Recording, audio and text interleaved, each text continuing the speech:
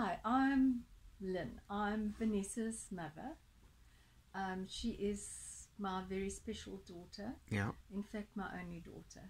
Tell us a little bit about Vanessa. Vanessa was born in Pietermaritzburg nearly 30 years ago. Most beautiful baby I have ever seen, but then every mother thinks that. But she was. And we thought everything was normal. She was exceptionally good. But she wasn't meeting her milestones. And I relocated back to Port Elizabeth when she was nearly a year old. And by the time she'd reached 2, her father and I decided to take her to the Red Cross Children's Hospital, where she was diagnosed with autism and a mental retardation. She has now, since, due to all her medication, she's also become epileptic, and she is very, very swollen due to the medications which she cannot stop. Okay, Lynn, so tell us, where's your daughter at the moment and why? She is at Aurora, where she's been for the last 28 years. What's Aurora? Aurora is a special care center which caters for profoundly mental and physical disabled people. Okay. It's in Port Elizabeth. Right. And you've mentioned the problems with her as well, but there's also a financial challenge at the moment. It's a very big challenge, really it is.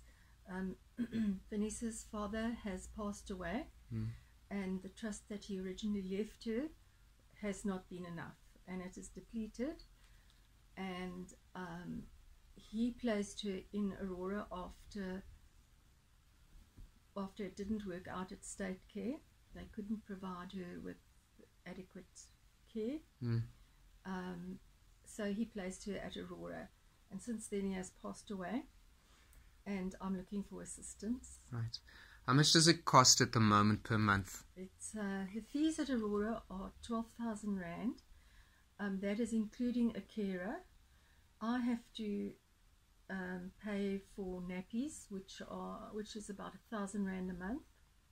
Okay. And my pension goes to pay for her medical aid, because she's got to stay on that medical aid because her medicines are so expensive. So how far are you from reaching that 12,000? I'm at the bottom at the moment. We've just got to go climbing. Okay. So what's your need? What are you looking for? I'm looking for a sponsor. I'm looking for help, so that I can keep my daughter at Aurora. I do not want her to go back into state care. She's happy. It's at Aurora. It's her home. She comes to know it as her home. I fetch her every weekend and I take her on outing, little treats, but she's quite happy to go back, and that gives me peace of mind as well. Okay. I'm 70 years old. Unbelievable. And my husband is 80, so we are unable to look after her, really. And okay. I really need help on this. Thank you, Lynn.